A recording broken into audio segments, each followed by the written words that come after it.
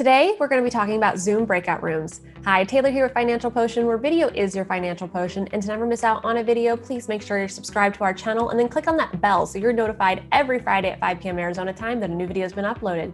For one-to-one training or just to support our content, please connect with us on our Patreon page. Zoom is a great platform to use to connect with people virtually, and there's an option between Zoom Webinar or Zoom Meetings. If you're using Zoom Meetings, you have the opportunity to use Breakout Rooms.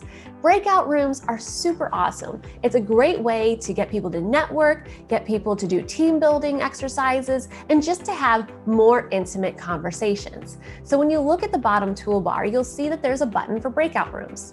When you click on that, you can then choose to create, and you can assign automatically. What the automatic assignment would do is you would choose the number of breakout rooms you want to have. And then if you actually had participants in the room, this number would change and it would show you how many people would be per room.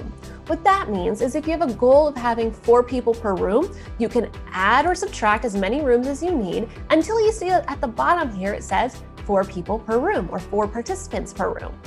If you want to assign manually, perhaps you have a guest list and you know you want to keep people in a particular table. You can then choose assign manually and create. You would then assign each person to the right room. You could then even click on rename and rename the room to super people.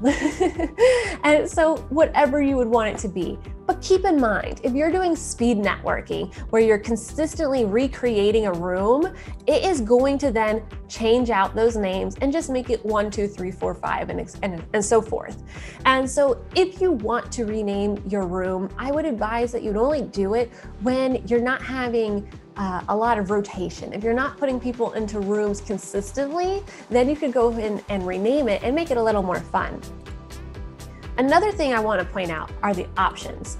I absolutely love these options. You can allow participants to choose a room. I honestly have never done that, and I wouldn't suggest it. You can allow participants to return to the main session at any time. That is important. Many times, you, the host, are going to stay in the main room, and someone may have a question for you. And so you want to have the opportunity for participants to go back to the main room in order to talk to you. Breakout rooms close after X number of minutes. I absolutely love this feature. If I have a schedule and I want to stick to my schedule, well, then I can go in here and program the amount of time that we have left to allow people to have breakout rooms. And I can also then have it notify me when time is up. That's also a great feature because if you see that you do have extra time on your schedule, you can then let the room stay open rather than forcing everyone back into the main session. Countdown after closing breakout room. This is a countdown that everyone in the breakout rooms will see to let them know you're going to return to the main session. It defaults to 60 seconds. However, 1 minute is a long time.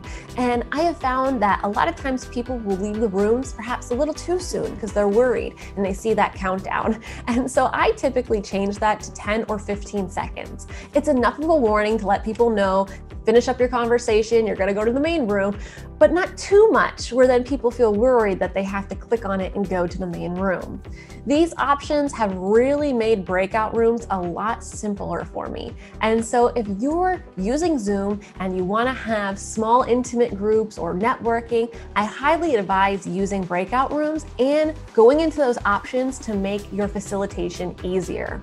Speaking of facilitation, if you need assistance with your Zoom meetings, we do provide Zoom facilitation. Please reach out to us for more information about that. And if you just have any questions about this topic, please leave them in the comments below or connect with us.